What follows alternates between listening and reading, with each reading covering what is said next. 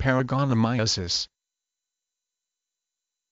Paragonimiasis, infection with a trematode parasitic worm Paragonimus. More than 10 species of trematodes flukes of the genus Paragonimus infect humans, the most common being Paragonimus westermani, the oriental lung fluke. While P. westermani occurs in the Far East, another species of Paragonimus are encountered in Asia, the Americas, and Africa. Human infection with P. westermani occurs by eating inadequately cooked or pickled crab or crayfish that harbor the parasite. The parasites exist in the duodenum, penetrate through the intestinal wall into the peritoneal cavity, then through the abdominal wall and diaphragm into the lungs, where they become encapsulated and develop into adults. The worms can also reach other organs and tissues, such as the brain and striated muscles, respectively. Infections may persist for 20 years in humans. The acute phase invasion and migration may be marked by diarrhea, abdominal pain, fever, cough, urticaria, hives, hepatosplenomegaly, enlargement of the liver and spleen,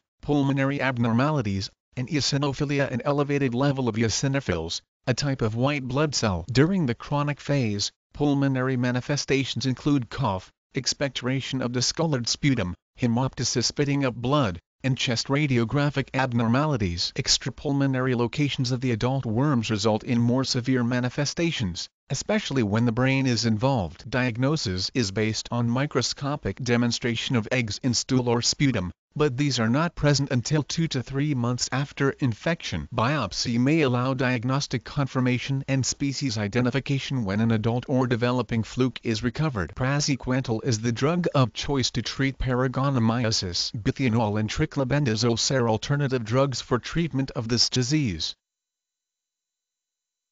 P-A-R-A-G-O-N-I-M-I-A-S